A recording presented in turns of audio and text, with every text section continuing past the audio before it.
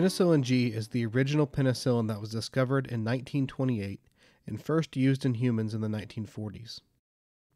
Dr. Alexander Fleming was the scientist that discovered penicillin after finding that a contaminating mold culture was inhibiting the growth of his Staphylococcus aureus cultures.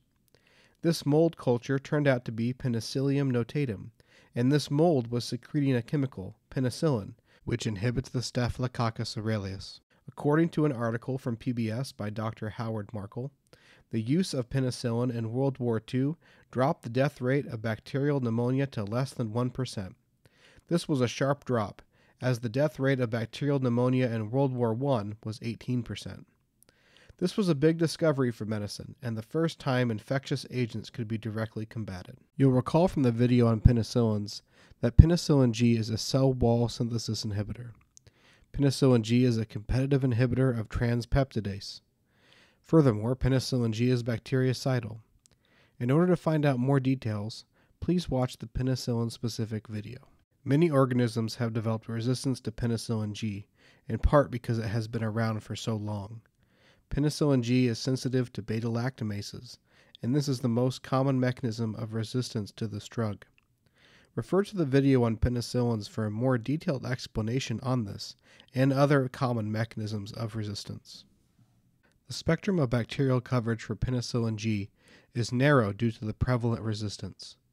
Gram-positive cocci, including S. pneumoniae, S. pyogenes, and viridins group streptococci, are susceptible to Penicillin G.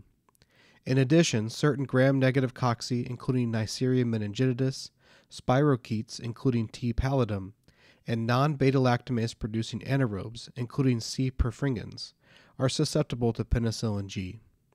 Penicillin G has its greatest activity against gram-positive organisms, gram-negative cocci, and non-beta-lactamase producing anaerobes.